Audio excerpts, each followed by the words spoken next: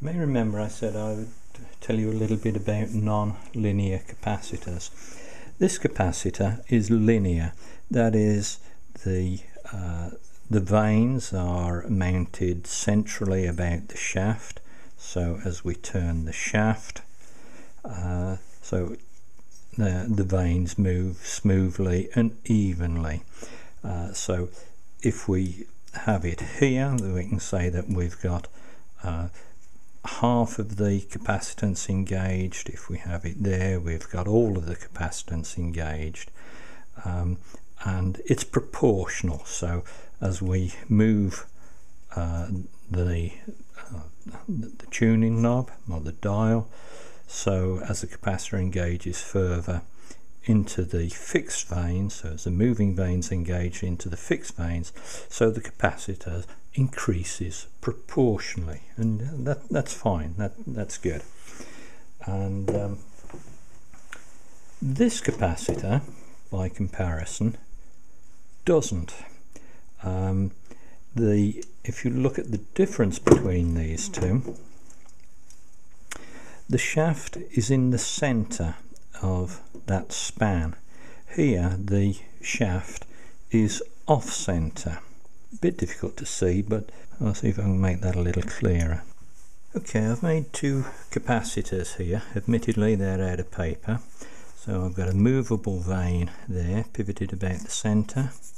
This represents my fixed vane, and again my second capacitor there, it moves off center, and this is my fixed capacitor plate there.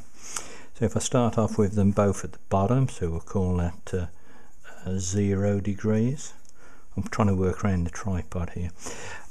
So if we move this one into there at 45 degrees and put a little line on it, that one there at 45 degrees, immediately you can see that that has gone a quarter of its way through. There's very little engagement. As we move through to 90 degrees, put a mark there and a mark there. Again, clearly this one, the linear capacitor, has moved in half of its engagement, but this one has only gone I don't know, maybe a third of its engagement, maybe less than that. And as we go on to 135 degrees on each, that's 135 degrees, and we'll mark those. And then at 180, clearly the whole capacitor has gone in both, so they've both gone from the minimum capacitance to the maximum.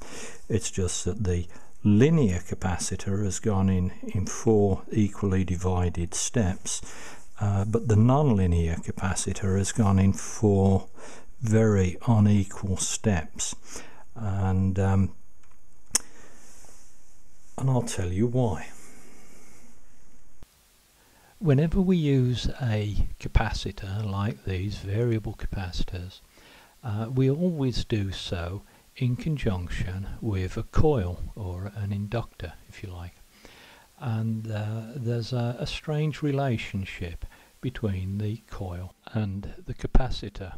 Between them they establish the resonant frequency, or the tuning frequency, or the tank circuit frequency, all mean the same thing, but the relationship is non-linear. It's said to have a root function, and this is the formula,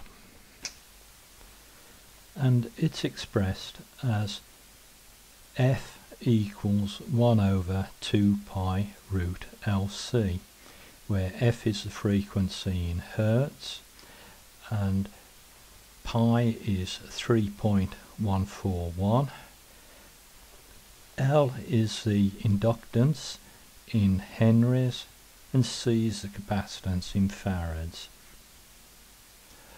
A more practical way to express this is to say that F equals 10 to the 6 over 2 pi root LC, and that way frequencies in kilohertz, inductance is in microhenries, and capacitance is in picofarads. So that's a more usable that's a friendlier formula if you're involved with radio. If you're involved with other things, then you may not want to work in kilohertz and picofarads.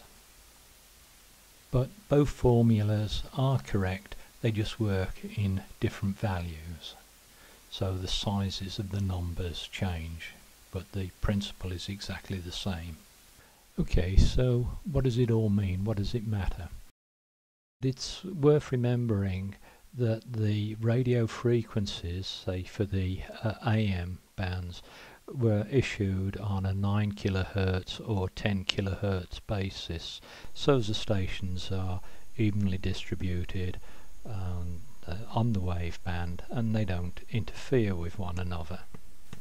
So it's very desirable to have the wave band divided in nice linear steps, and this satisfies the engineer's obsession with linearity.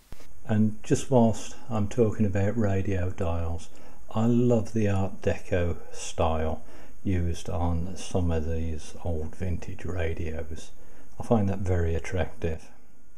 For mechanical reasons, it's very desirable to have the linear rotation of the capacitor associated with the linear movement of the pointer across the radio dial. But because of that root function on the bottom of the formula, it gives us the problem that I've been talking about. But fortunately, the capacitor manufacturer has taken care of it for us by arranging for progressively larger amounts of capacitance to be engaged for a given number of degrees of rotation of the shaft,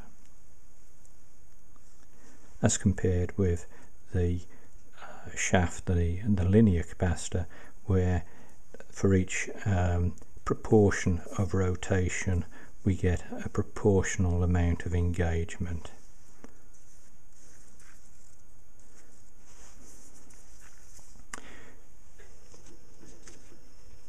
Just one little point that I'll mention: on some equipment, maybe a good communications receiver or an oscillator, a test oscillator, you may see that these outer fingers have been bent out, they've been moved out slightly, and that is to fine trim the frequency and to fine trim that non-linearity. So you will see these sometimes bent out. It's only on the outer vanes in each case. If you do see that, don't mess with it, because the chances of you improving things are very remote, and the chances of you wrecking it are probably very high. If you look at the spacing of the graduations on this dial, you'll see that they're all bunched together at the bottom of the dial, and yet they are spaced very far apart at the top of the dial, and that is the typical frequency response that an LC circuit would have if a linear capacitor is used. So it's not being compensated for, so the irregularity shows up on the dial rather than in the shape of the capacitor plate. I'll put a couple of worked out examples of that formula that I showed you earlier for those interested. Okay, I hope you found that interesting. Thanks for watching.